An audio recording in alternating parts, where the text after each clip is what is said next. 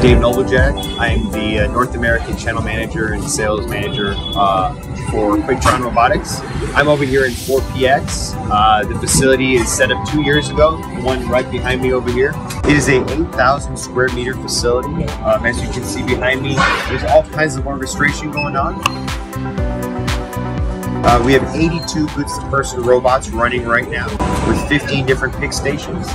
And with the efficiency here that the goods-to-person robots provide, one operator can process around 150 to 200 pieces per hour versus your traditional 60 to 80 pieces that a manual batch. So there is room to add on here. The flexibility of the goods-to-person system it really allows us to be efficient. So when there is peak season, and we have lots of orders coming through, we can very easily ramp up to handle them, as well as de-escalate when there's less orders coming in.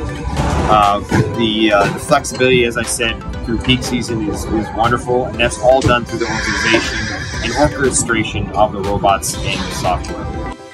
The facility here has been running for 2 years, managing 50,000 SKUs and 15 different pick stations. And what we have is a really effective way to take product, batch it, and then get it ready for processing.